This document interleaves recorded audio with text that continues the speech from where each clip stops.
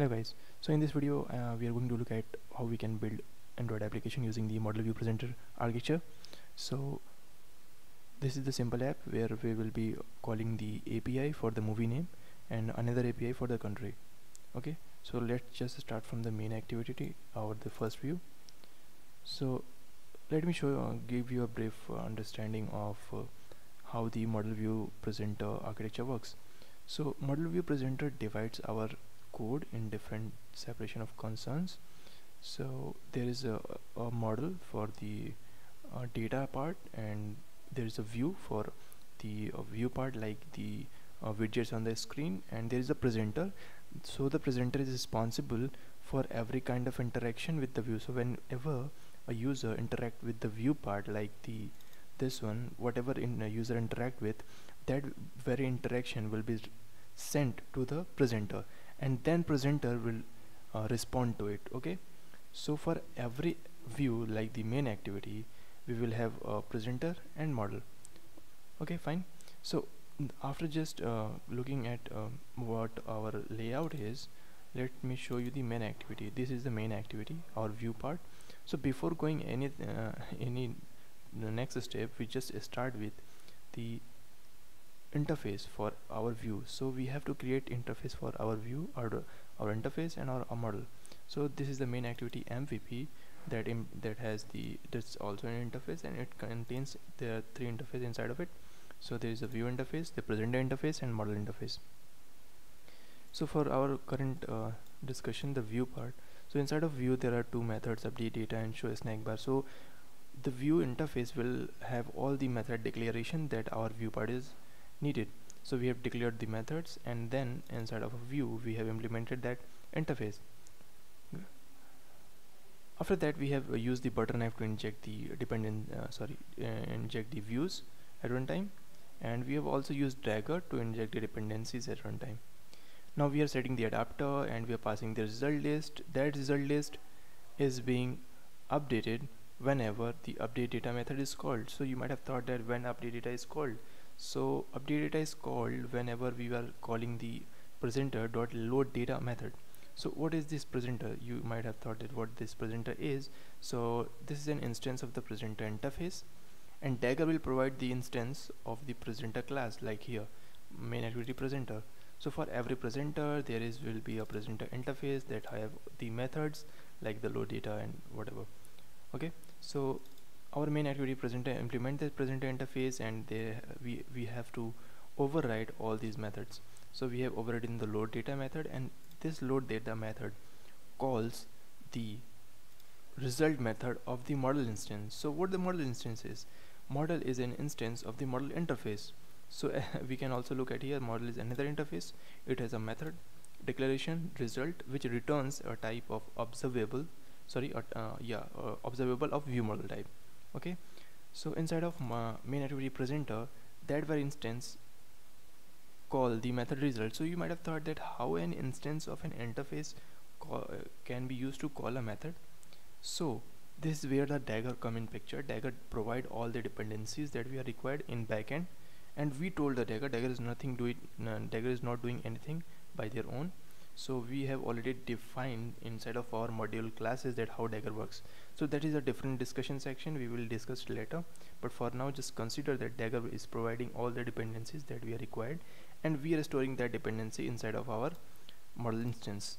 Okay, so we are here calling the result method, and you might have thought that where the result method is. So the declaration, the definition of this result method will be implemented by the class that implements the model interface. So the model interface is implemented by this movie model class. You can look at here, and this movie model class overrides the result method, and this result method is calling RxJava's zip method, where it requires the certain methods of repository. So we are not looking at here, we will just look at here after some time.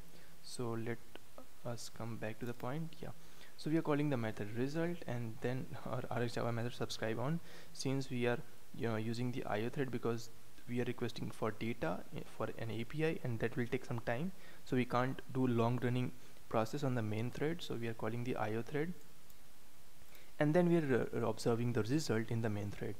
And whenever we receive the data, then on next method will be called, and this on next method is first check that if view is not null, then it will call the update data method of the view. So inside of our main activity, this is the view update data method that will be called by the presenter. That's why it divides out the separation of concern. So the view part or the main activity is only responsible for showing the view, and the presenter is responsible for the user interactions or the method calls. Okay, so this way we have a different separation of concerns that will divide our code very nicely. Okay, so if there is a on next will be called whenever there will be the stream of data that is returned, and if there is an error, we can show that error by the another method inside of our view, that is show snack bar. Great for now. Okay, this is all about the how our main activity and presenter works together. Now let's come back to the method result and how that has been implemented by movie model class. So inside of movie model class we have an instance of the repository, and what this is another interface main activity repository that have certain methods. So as we know that the data is being returned by the repository, and that repository may be a local database or an API, right? So here again Dagger comes in picture, and Dagger returns the instance of the class which implements this main activity repository. And let me show you which class implements the main activity repository. So I think, yeah, this is the class that implements the main activity repository. So in backend, Dagger provides the instance of this main activity repository class to this one. So you might have thought that where this constructor has been called.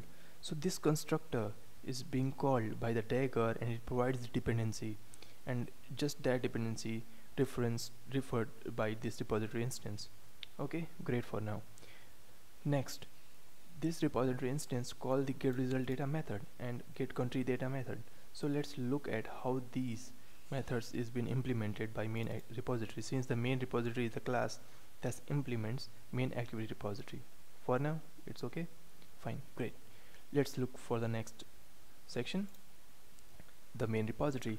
So there are certain instances of like more info API service and movie API service.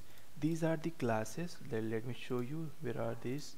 So this is the not classes, sorry, this is the interfaces, and it uses Retrofit to send or set the certain parameters for the API. So for example, movie API service has a annotation at get and then the top rated. So in backend we have already set the endpoints where we will be calling these where we will be appending these endpoints.